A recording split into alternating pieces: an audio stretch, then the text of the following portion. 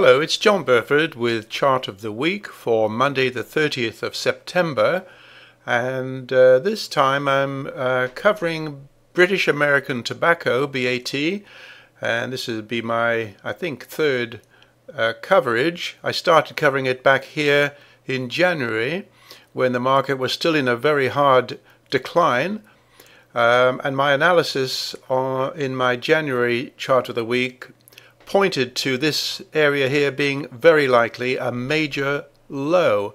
I've marked it as a major fifth wave ending. It actually hit on my lovely tramline here, and sure enough, right after posting, we have a massive recovery, and it rallied right up to my upper tramline, which was my first target, and it's been backing off since then. In the May coverage, I believe that this point was my purple wave 2 after this purple wave 1, but as typically happens in real time, you have to get labels readjusted, and this is certainly the case here, because it's basically the shares have done virtually nothing in terms of trend, but they have traced out a very beautiful 5-wave wedge. Wave 1 here, wave 2, wave 3, wave 4, and last Wednesday it made a £28 a share low here in this wave 5, which I'm now labeling my wave 2. So if this labeling is correct, we should see a pretty sharp move up here in a third wave. Now, if you are following the tobacco industry, you will know that it's had some knocks in recent weeks.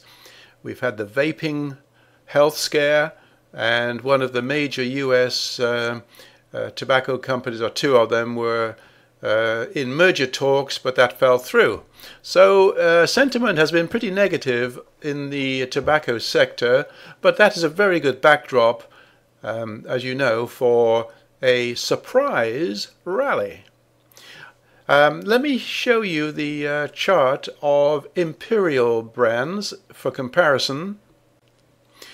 Here's the weekly chart of Imperial. This is wave 3 up here back in 2008, 4, 5, and this 5 wave contains 1, 2, 3, 4, 5 waves, which is a perfect match. This was the high here back in 2017, I think it was, and from that point we've had some pretty sharp moves down. Here's wave 1, wave 2, wave 3, wave 4, wave 5. I'm going to call that my A wave, and I think that will lead to a rally in wave B up to the £30 area, and then I think we'll see a collapse in wave C. But in any case, in the immediate picture looks quite bullish, because we've got a big momentum divergence here. We've had a new low here last week, which was not matched by BAT, so there's a divergence there, and I think this portends a rally in both shares. And so here is another tobacco giant, Philip Morris, the US giant. We've got some lovely features here in this chart. This is the weekly chart. This is the lovely wedge which broke out, and the thrust out of a wedge normally gets reversed, and in fact it did from the all-time high here, and once again we have a lovely 1, 2, 3, 4, 5 wave move down to the low here.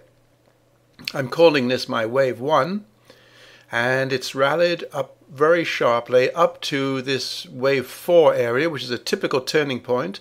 So that's my wave A, an ABC down to my wave B, and we are down here now, and I think it's going to be rallying quite sharply up here into the C wave of 2, and that looks like around the $100 area. And from that point I think it'll collapse. We've got another momentum divergence here, so it all looks pretty healthy for a rally phase, which is surprise to the market in tobacco shares.